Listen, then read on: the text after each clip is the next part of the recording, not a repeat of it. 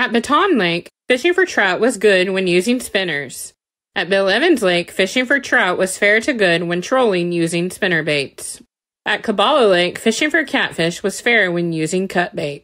At Carlsbad Municipal Lake, fishing for trout was fair to good when using power bait. At Elephant Butte Lake, fishing for catfish was fair when using cut carp bait.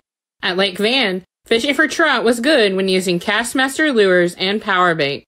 At Oasis Park Lake, fishing for trout was fair to good when using Black Panther Martin flies. Pecos River, fishing for trout was good using spinners below the power dam near Carlsbad. Baton Lake, Carlsbad Municipal Lake, and the Rio Doce River were among the state waters stocked with rainbow trout.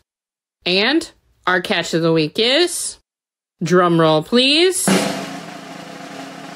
Valerie Wyatt of Roswell caught her limit of trout at Lake Van using a Castmaster lure.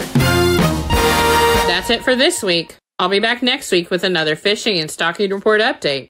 For Crazy Radio, I'm Sarah Moro.